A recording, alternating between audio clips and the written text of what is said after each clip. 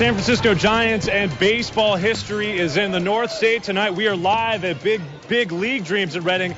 And if you think these two trophies are impressive, well, that's nothing compared to this. Having a look at more than 1,000 to show up. We'll have more coming up.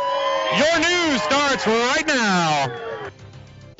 You're watching KRCR News Channel 7. Doing the shooting to help the children of Sandy Hook.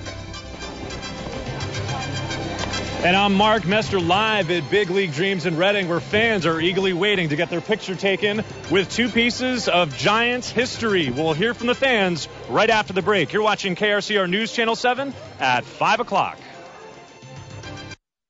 You're watching KRCR News. Fans have been lined up all afternoon to get their pictures taken with the trophies. Mark, if I hadn't seen those trophies earlier, I'd be jealous.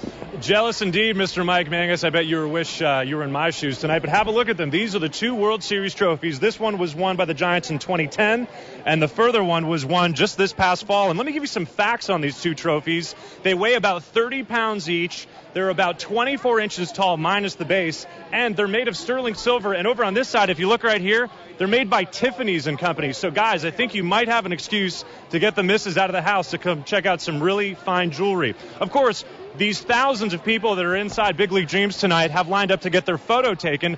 So let's talk to some of them to get an idea of what they've been doing. Hey, guys, this is live TV. Tell us, what's your name real quick? Mike Henderson. And what's your name? Kayla. How long have you guys waited in line for?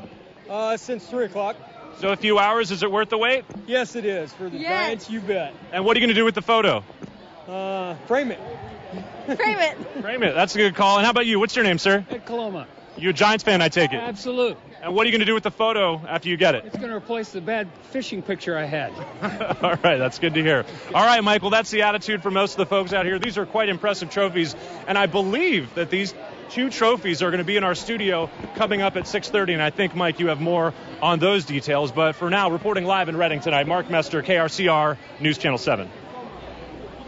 Thanks, Mark. The trophies will be in Mount Shasta tomorrow. As Mark just said, they're going to be live in our studio tonight at 6:30 on KRCR News Channel 7. If I can't go to those trophies, by golly, I'm bringing them to me. That's going to happen. All right, we look